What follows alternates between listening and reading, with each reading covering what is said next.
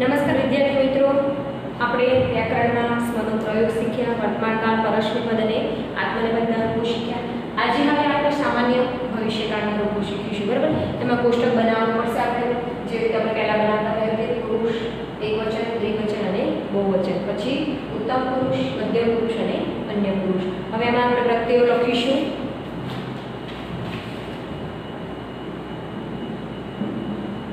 શ્યામી, श्यावः, श्यामः, श्यसि, श्यथः,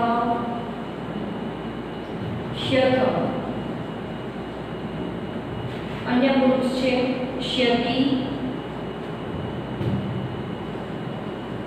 श्यतः અને श्यन्ति. બરાબર, एक बीजी टेक्निक पण છે આને યાદ રાખવાની. આપણે વર્તમાનકાળના રૂપો શીખ્યા હતા પરસ્મૈપદના મી, વહ, મહ, સી, તહ, તહ, તી, તહ, અંતિ. એ જ પ્રમાણે અહીંયા ખાલી શ લાગેલો છે. તો શ્યામી, શ્યાવઃ, શ્યામઃ, શ્યસી, શ્યથઃ, શ્યથ, શ્યતિ, શ્યતઃ, શ્યન્તિ. ખ્યાલ આવે છે તમને? એક રૂપો યાદ રાખો, વર્તમાનકાળ પરસ્મૈપદને યાદ રાખશો એટલે આ ઓટોમેટિક યાદ રહી જશે. હવે રૂપ આપ્યું હોય આપણને કોઈ પટનું, લીખનું આપણે કાલે બનાવ્યા હતા. આજે આપણે નૃત, નૃત એટલે નાચવું, એના પરથી આપણે બનાવીશું નૃત્યનું. બરાબર, એટલે કે નાચવું. તો કઈ રીતે બનશે? શ્યામી છે, હવે એનું નૃત્યનું બનાવવું છે તો નર્તશ્યમી, નર્તશ્યામી. અહીંયા બનશે નર્તશ્યાવ, નર્તશ્યાવઃ. અહીંયા બનશે નર્તશ્યામઃ, શ્યામઃ. શ્યસી છે તો નર્તશ્યસી, નર્તશ્યસી. શ્યથ છે તો નર્તશ્યથઃ, નર્તશ્યથ્ય તો નર્તશ્યથ. હવે શ્યતિ તો નર્તશ્યતિ, નર્તશ્યતિ. શ્યતઃ છે તો નર્તશ્યતઃ. શ્યન્તિ તો નર્તશ્યન્તિ, નર્તશ્યન્તિ. ઓકે મિત્રો, ખ્યાલ આવે તમને કે રૂપ આપ્યું હોય એના પરથી તમને બનાવવાનું કે તો પણ તમે બનાવી શકો છો. અને એક્ઝામમાં તમને ઓળખવા કે સામાન્ય ભવિષ્યકાળ, ઉત્તમ પુરુષ, બહુવચનનું રૂપ શોધો. તો કયું આવશે? ઉત્તમ પુરુષ બહુવચન. બહુવચનમાં શું છે? નર્તશ્યામઃ. બરાબર, ત્રણ ઉદાહરણ આપ્યા છે, એ ત્રણમાંથી તમારે એવું શોધવાનું રહેશે. બરાબર, આ થયા પરસ્મૈપદના. હવે આપણે જોઈએ આત્મનેપદના. એક્ઝામમાં તમે ફરી શીખવાડું છું, કોષ્ટક યાદ રાખશો તો તમે રૂપોને ઓળખી શકશો. પછી એમ કે સામાન્ય ભવિષ્યકાળનું મધ્યમ પુરુષ દ્વિવચનનું રૂપ શોધો. તો દ્વિવચનમાં શું આવશે? સામાન્ય ભવિષ્યકાળ મધ્યમ પુરુષ દ્વિવચન થશે નર્તશ્યથઃ. બરાબર, ખ્યાલ આવે છે? ત્રણ શબ્દો આપ્યા હોય, એટલે કે ત્રણ એક્ઝામ્પલ આપ્યા હોય, એમાંથી તમારે એક શોધવાનું રહેશે. પણ આપણને આગળ વાત કરીએ એ પ્રમાણે કે તમને કીધેલું નહીં હોય કે પરસ્મૈપદ છે કે આત્મનેપદ છે, એ તમારે શોધવાનું રહેશે. હવે જોઈએ આપણે સામાન્ય ભવિષ્યકાળનું આત્મનેપદ. બરાબર,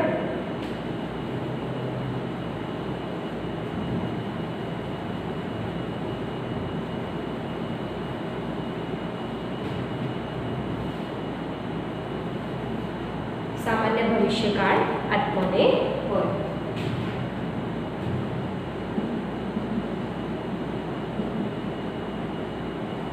આત્મનેપદના રૂપો લખીશું આપણે. શે, શ્યાવહે, સે, શ્યાવહે, શ્યામહે.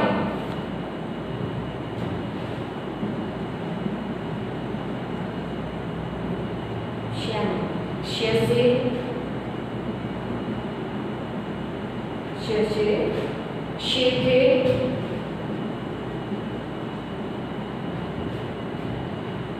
शेध्वे, शेध्वे. પછી છે શ્યતે, શ્યતે. પછી છે શેતે,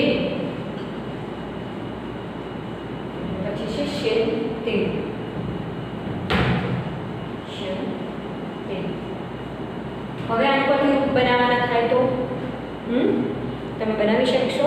હા, ચોક્કસ. આપણે જન એટલે કે જમવું, જન એટલે જન્મ થવો, જન્મ એની પરથી બનાવવાનું થાય તો બરાબર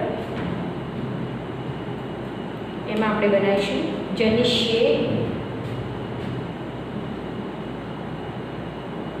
જનિષ્યે, જનિષ્યાવહે, જનિષ્યાવહે, જનિષ્યામહે, જનિષ્યામહે. પછી બનશે જનિષ્યે, જનિષ્યે, જનિષ્યસે, જનિષ્યસે. પછી જનિષ્યથે, જનિષ્યેથે. પછી જનિષ્યદ્વે. પછી બનશે જનિષ્યેતે, જનિષ્યતે. પછી જનિષ્યેતે છે તો બનશે જનિષ્યેતે.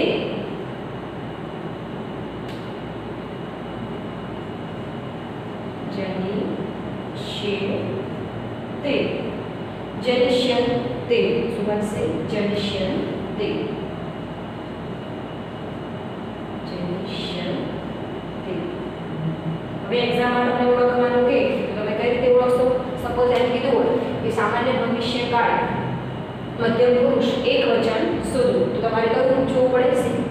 સ્ય સે, શસ્યવાળું હોય જનિષ્ય સે તો તમારે એની નીચે અંડરલાઈન કરવાની રહે. 3 એક્ઝામ્પલ આપ્યા હોય એમાંથી તમારે એક શોધવાનું રહેશે.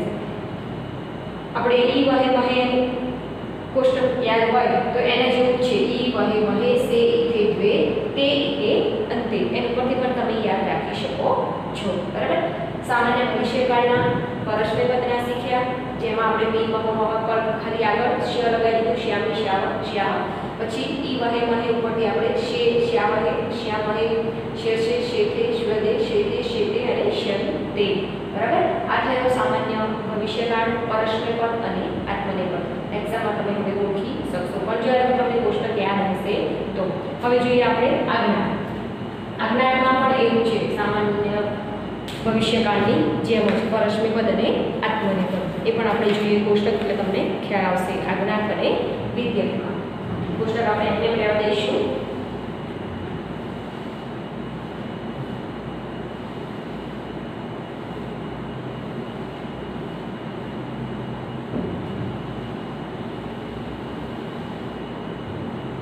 હવે જોઈએ આપણે આજ્ઞાત પરસ્મૈપદ.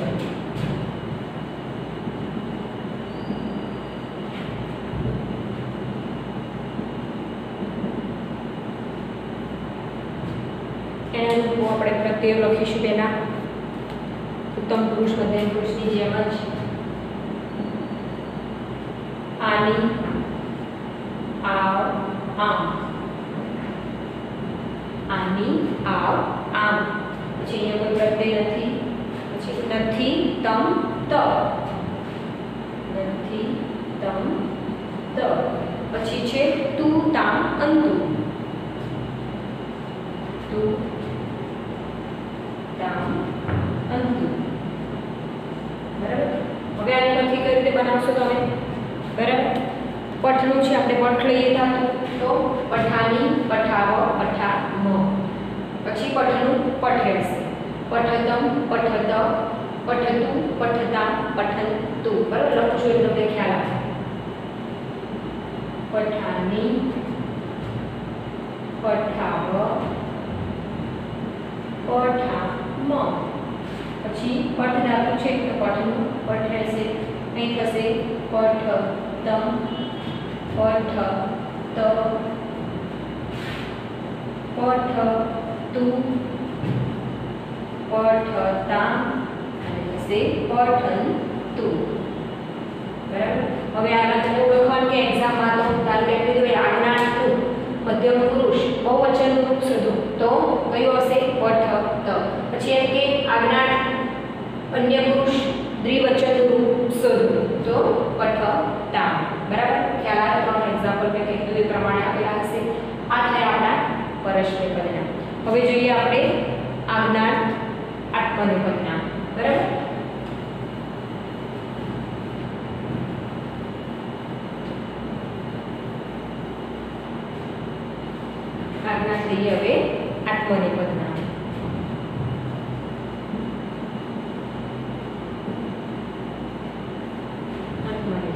એમાં થશે એ આવહે, એ આવહે આ મહે, આ મહે. પછી છે સ્વ ઇથામ, સ્વ ઇથામ ધ્વમ.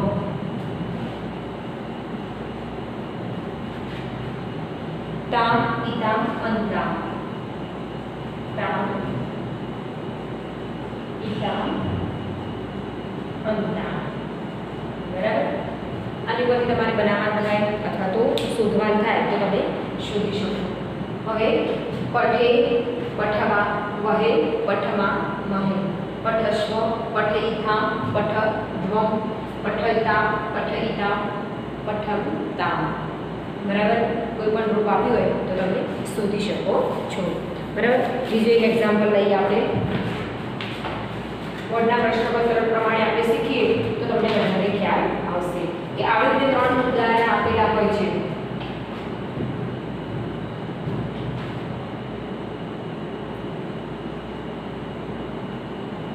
નિવર્ય,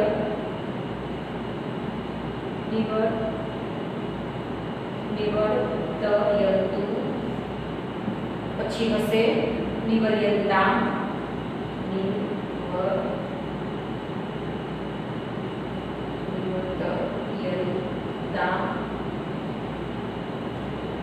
બીજું હશે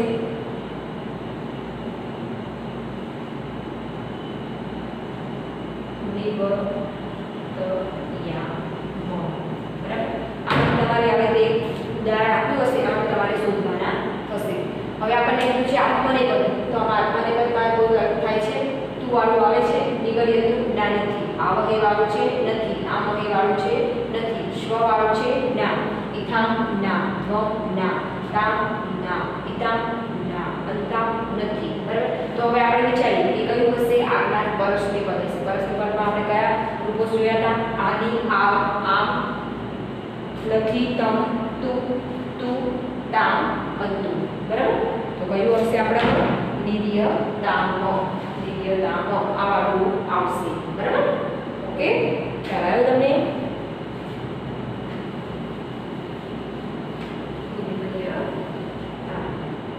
અને પછી બનાવવાનું થાય તો ફરી એકવાર બોલીજો. પઠે પઠમા, પઠવા, વહે પઠામા, હે પઠસ્વ, પઠઈથામ પઠધ્વમ, પઠઈતામ પઠઈતામ અને પઠંતામ. બરાબર. ખ્યાલ આવ્યો? આ થયા આજ્ઞાર્થના, પરસ્મૈપદ અને આત્મનેપદ. હવે આ રીતે આપણે વિદ્યાર્થીના કોષ્ટક જોઈએ તો તમને ખ્યાલ આવે.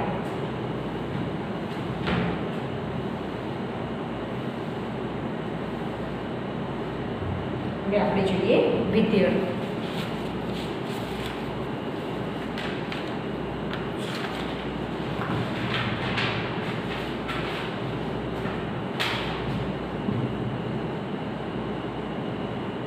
વિદ્યાર્થમાં પણ આપણે પહેલા જોઈશું પરસ્મૈપદી. પરસ્મૈપદી અહીંયા છે યમ, ઈવ, ઈમ, ઈ, ઈતમ, ઈ,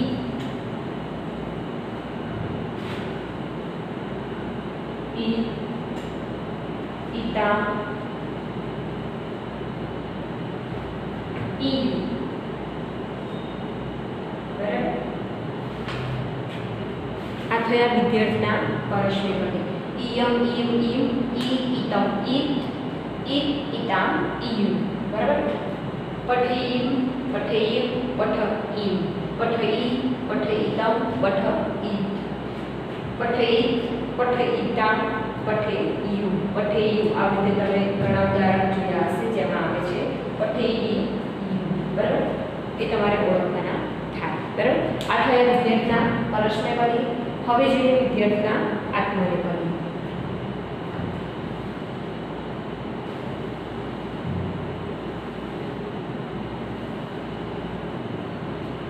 વિદ્યાર્થીના આત્મનેપદી.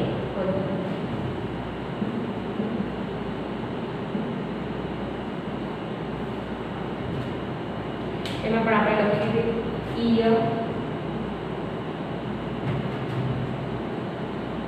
ઈવહી ઈવહી